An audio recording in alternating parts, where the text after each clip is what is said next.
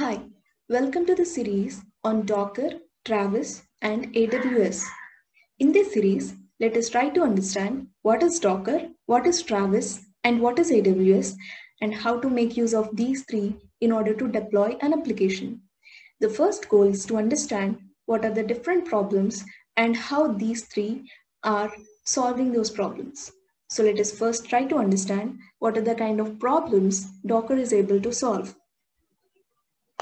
So imagine this scenario where in a firm, a developer wants to develop an application. Thus, she needs to install all the dependent software packages, libraries, modules, and use them to build the desired application. After the development, it is obvious that the app needs to be tested and deployed. When the dedicated teams are about to do this, it is often the case that the app fails to run smoothly on those different machines while it works perfectly fine on the machine on which it was initially developed. This may be due to several reasons: the absence of the required software pieces, dissimilar versions, or even the difference in the OS dependencies themselves.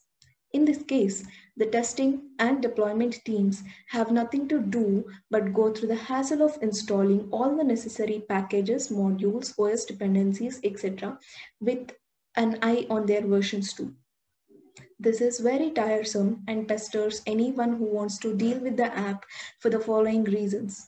The packages or the versions you wish to install may not be always available. Even if they are, it is a tedious task to do it manually.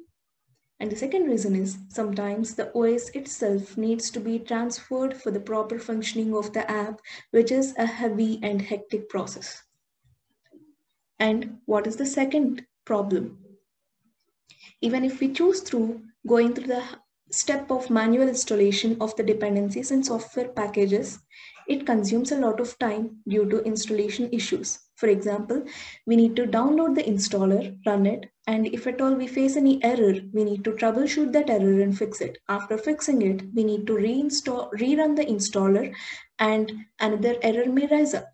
Now, we may get stuck in the infinite loop of troubleshooting and fixing the error, rerun the installer, and another error, and another error, and another error.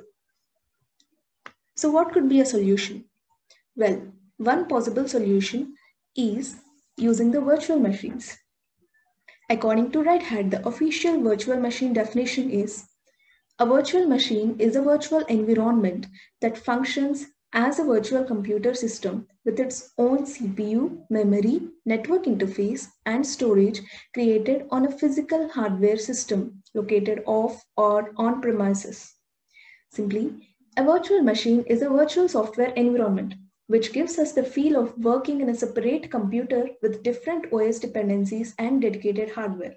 Simply, if you have a laptop with Kali Linux OS, but you are to work on an application using Ubuntu OS, we install a virtual machine software on our computer. While installing, we dedicate some part of the hardware like memory to it. Thus, it acts as if we are working on a separate computer or a separate machine with a whole new environment of OS and hardware resources on our own machine. Now, let us say you want to work on three kinds of applications which need Ubuntu, Debian, and Fedora OS respectively. This might compel you to install three virtual machines on your machine. For this, you need to install a hypervisor which monitors the working of virtual machines. So, VMware defines a hypervisor officially like this: a hypervisor, also known as a virtual machine monitor, is a process that creates and runs virtual machines. A hypervisor allows one host computer to support multiple guest VMs by virtually sharing its resources like memory and processing.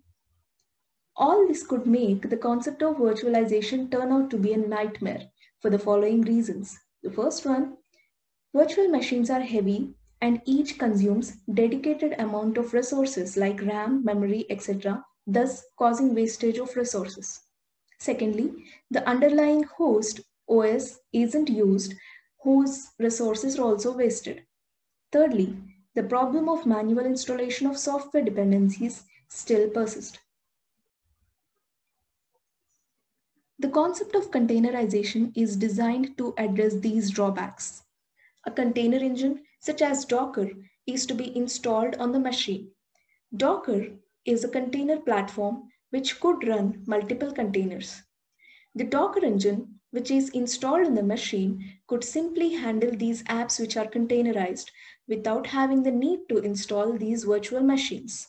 Containerization thus allows the developer to package an application along with its dependencies and supporting software pieces and ship all them together as a single unit in the form of an image. This has the following advantages. It is lightweight and fast, and containers don't need to be allocated with the hardware resources like virtual machines because containers are just running instances of the images.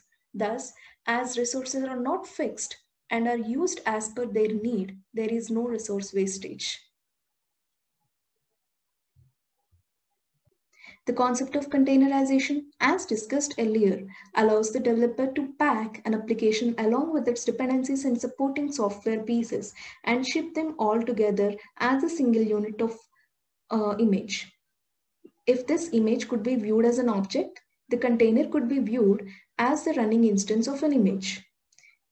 The idea of containerization is that the developer creates the image of the app with all the requirements of the app described in a file. This file is like a recipe describing the required dependencies, steps to construct the image, etc.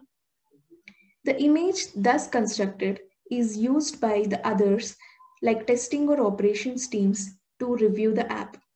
The team runs this image which creates a container inside which the app runs.